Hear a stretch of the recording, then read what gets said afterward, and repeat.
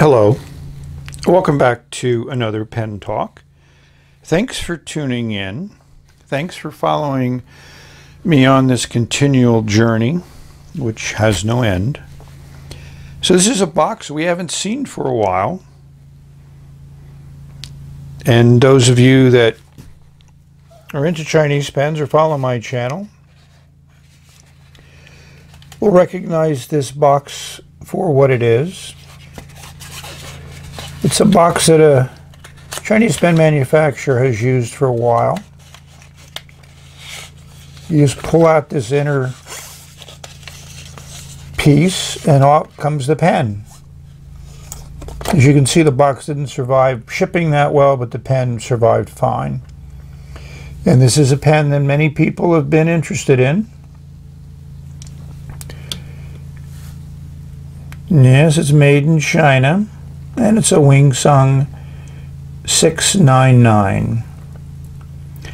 They're upscale Vac-filler. Saw an Instagram post. Bobby said he was selling this on AliExpress, so I signed up. And the buy was pretty easy. And I received it in the usual 2 weeks. In the usual impressively wrapped package from Bobby with a lot of bubble wrap.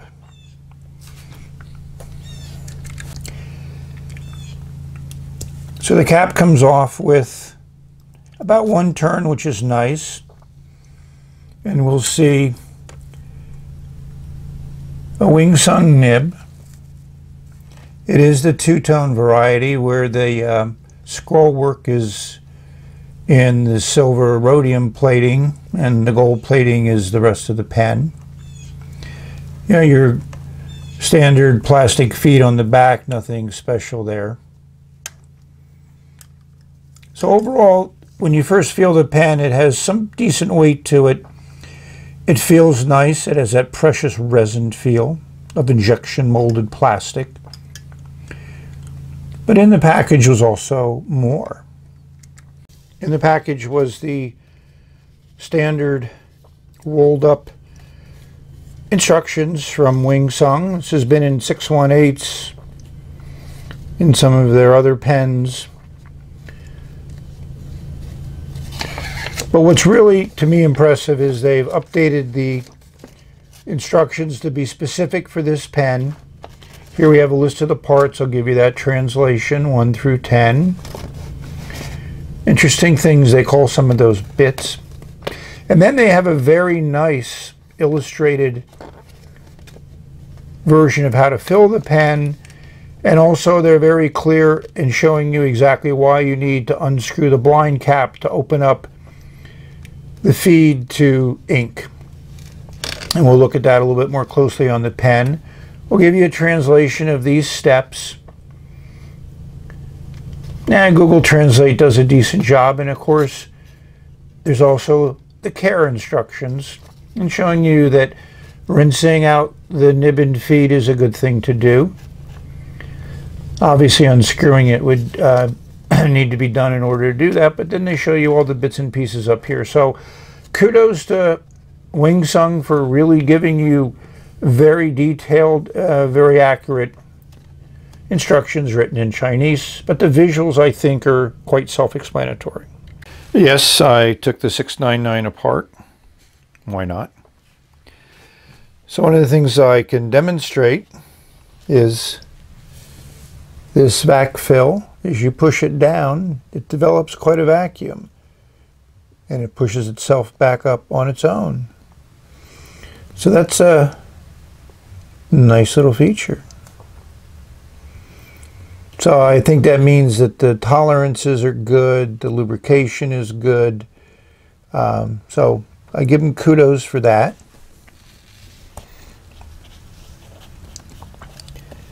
Nothing out of the ordinary on the cap.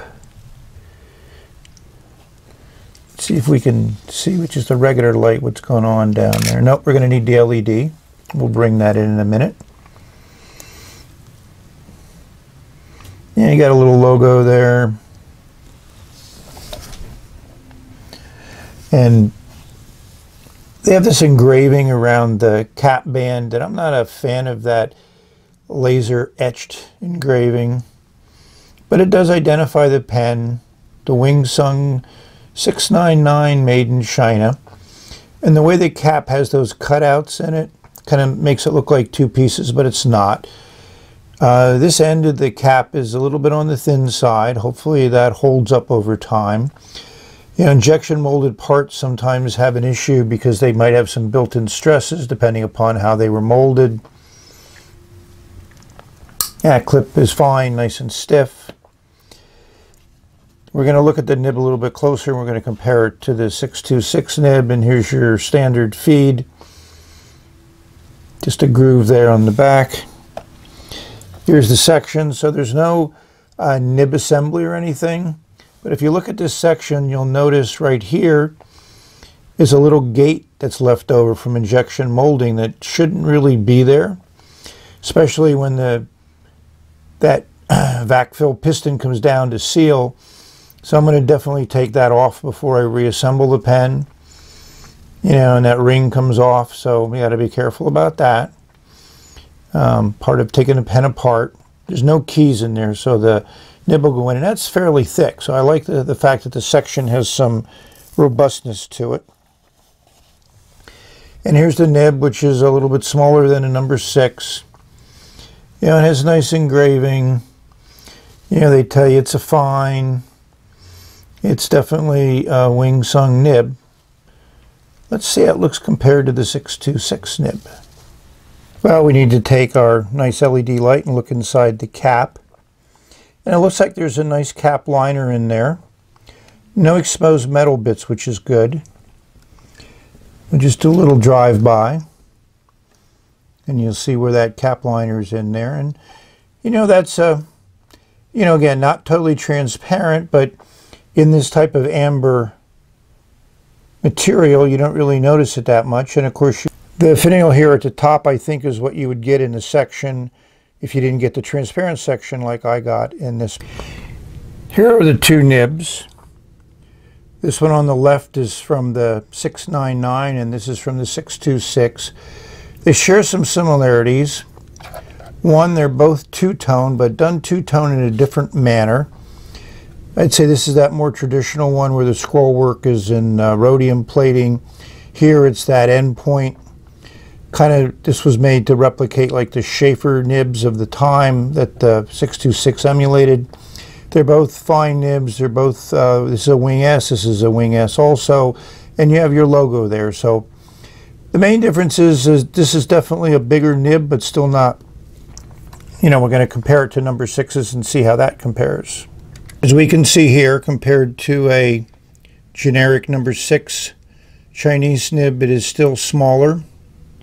We'll give you those measurements and the length, which is the critical part that seems to determine the nib. The shoulders are pretty good size, and the end of the nib is also, looks like it's standard, but certainly is shorter. Let's see if when we write with it, if it has the same writing experience that I enjoyed in the 626, which was a little bit bouncy and a fairly wet nib. Here's that chart I put together, which shows the length of the 699 nib in relationship to some other number 6 nibs, NVBS nibs, and you can see how that length is different.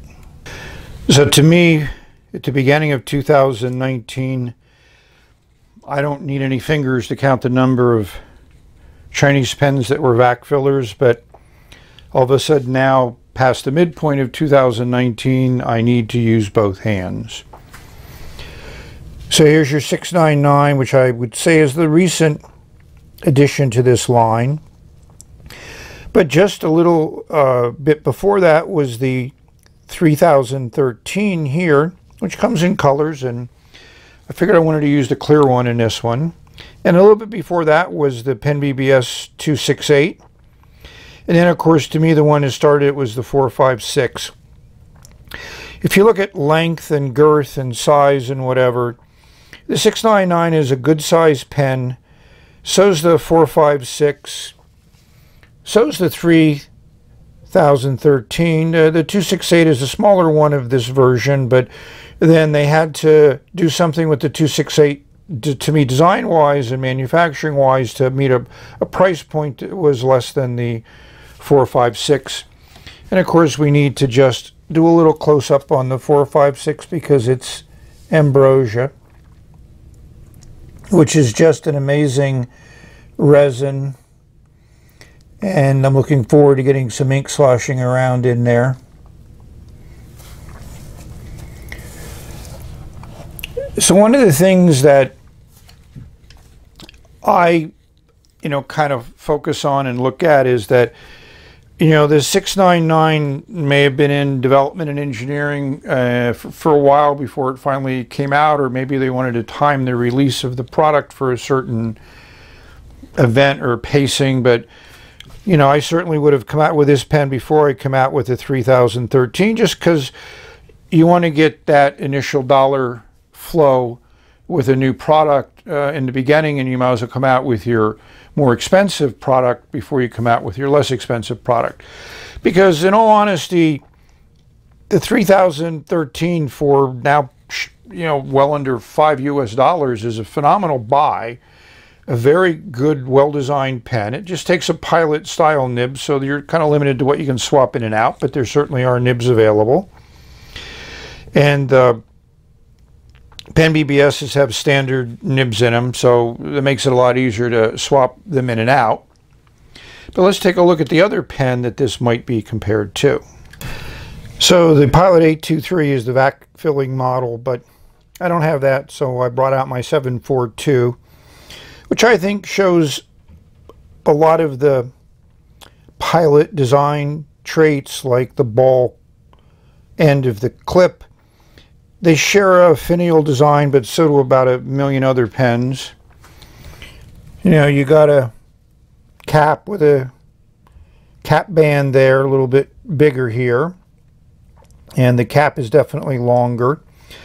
The blind cap here, this is a cartridge converter, so this is just a mock blind cap, or a design element with a band in it that matches the band at the cap.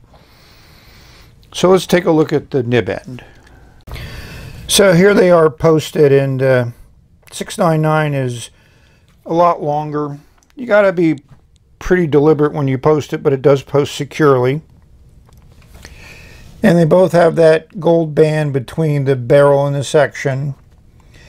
And, the nibs are where we're really going to get a difference. So let's zoom in.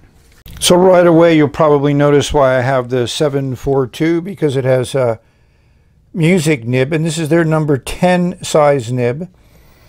The 74 and the other smaller pens have a 5 size nib, and it's not necessarily related to the 5 that you would find from German nibs, but it's similar.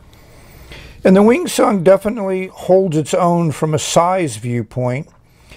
Obviously, one of the big differences between this pen, which is about $150 that I paid for it, I do shop around on eBay. I wait for things to show up and snag them when I can, versus the $20-some for this pen, is here's a phenomenal music nib, and here's just your standard fine nib, ubiquitous, that's in, millions of pens. So they did try to do as much as they could to give you that sense of size and quality, but obviously for some people, and I'm glad I'm able to have both of these pens, but they both serve a completely different purpose. But here I'll use the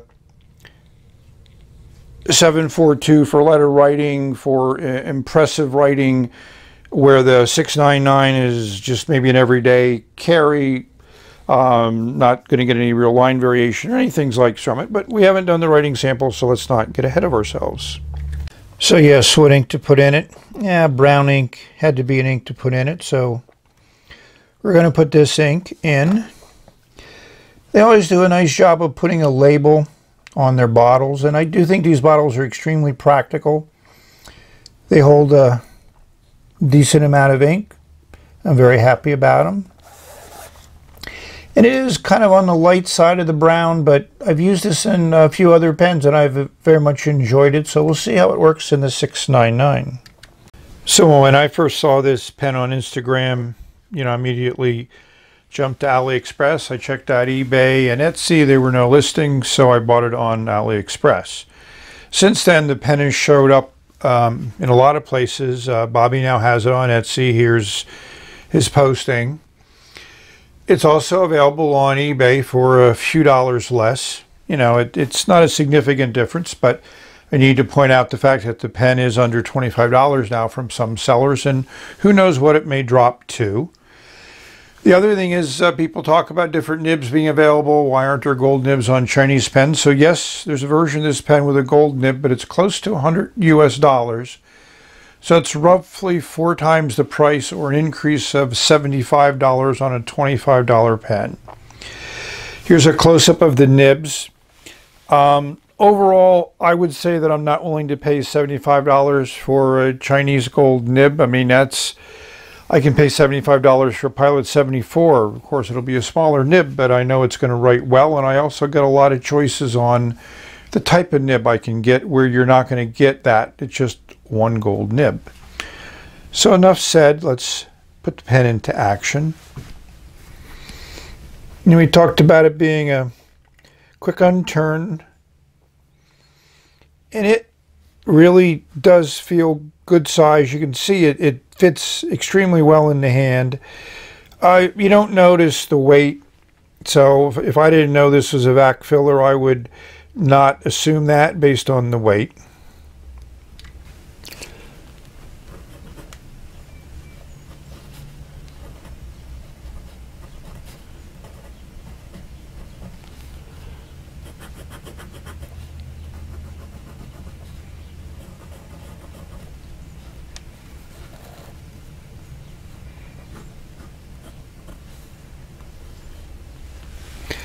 So this is a light ink, but I'm impressed that it works fairly well in this nib. I doubt if I'll refill the pen with this ink. I'll go with a more saturated ink, but it does show off the shading, and it does give a nice kind of vintage look to the writing, at least to my eyes. So now we're coming to that part that some people look forward to. Some people have a lot of ideas on how we should do this, but this is what I have for now, so we're sticking with it. So for design, I'm going to give it 3 checks because I think the design is excellent. You know, a lot of thought went into how they were going to do a Vac-filler, and yes, they seem to have mimicked another Vac-filler, but hey, I don't know any pen that doesn't mimic some other pen in some way. Engineering, we're going to give it 2 checks. You know, the parts all fit together well. They function properly. For build, we're only going to give it 1 check because of that gate that should have been removed. There were no other gates and no other marks, but you know, I did take the pen apart and I did notice it, and it shouldn't have been there. For writing, we're going to do 2 checks because the nib is a fine nib, works well. And you can see it works good on this copy paper that I printed out this check mark.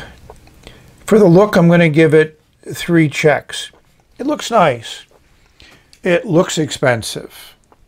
It looks, you know, and the look and the size are something that go together good.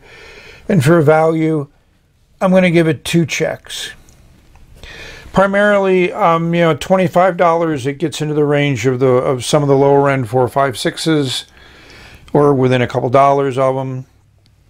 And then there's the 268, which is even lower price as a Vac-filler. And then you have the 3013, which just, from a value viewpoint, blows everything else out of the water. So people have asked me to retain my other rating system. So we're going to give this an 8.6. You know, I enjoy writing with it. The section feels good in the hand. You know, I think I would like a wetter nib and a broader nib, but that's not in the cards right now. I guess I could play around. A lot of people have been more adventurous than me in putting different nibs in these pens, but, you know, I think I should write at least with the nib that the pen came with, because that's what the vast majority of people are going to do. So I hope you've enjoyed this view of another interesting pen from a well-known Chinese pen manufacturer. So thank you for watching. May you have many great, wonderful writing experiences. Explore this wonderful world of writing instruments that we have the good opportunity to be part of. So we've reached the end of this video, but there will be more to come. So we're going to say bye until the next video, and I can see where this ink can grow on you.